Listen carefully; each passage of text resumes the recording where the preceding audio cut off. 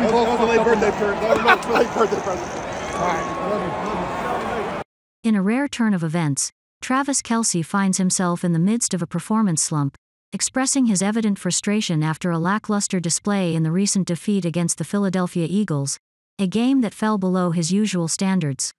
The Kansas City Chiefs tight end, renowned for his stellar contributions, concluded the match with 7 catches for 44 yards and a touchdown, a performance that, by his own assessment, fell far below the bar.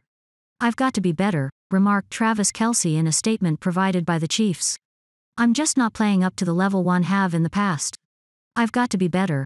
Kelce's season has witnessed a rollercoaster of highs and lows. After an impressive start with 17 catches for 155 yards in the initial 3 games, followed by 31 catches and 370 yards in the subsequent 3, the Tide took a downturn in the last 3 games, with Kelce managing only 16 catches and a mere 116 yards.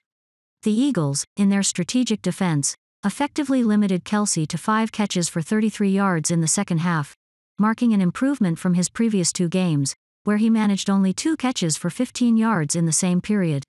The stakes were high for Kelce, facing off against his brother Jason in the Eagles. Despite the loss, Travis Kelce, who had never been defeated by Jason before Monday's game, offered congratulations to his brother. However, when questioned about the emotional aspect of playing against the Eagles, Kelce chose to remain silent. On the other side, Jason Kelce didn't delve into the specifics of Travis's emotional state after the loss, indicating that such discussions would occur at a later time. "I didn't really say nothing. I knew he was frustrated," shared Jason Kelce after the game, as per the Chiefs' transcript.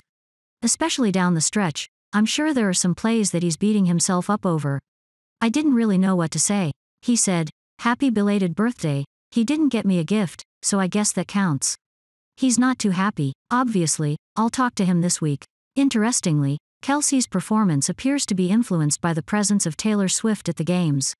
When Swift attends, Kelce averages 8.5 catches per game and 108.0 receiving yards per game, whereas, in her absence, the figures drop to 6.0 catches and 41.8 receiving yards per game.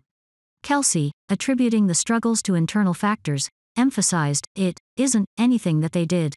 It's all us." As Kelce grapples with this performance dip, the coming weeks will likely see intensified efforts to reclaim the exceptional form he is known for.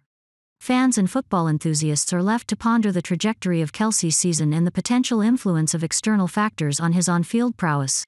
Feel free to share your thoughts on Travis Kelce's recent struggles and how you think he can bounce back in the comments below.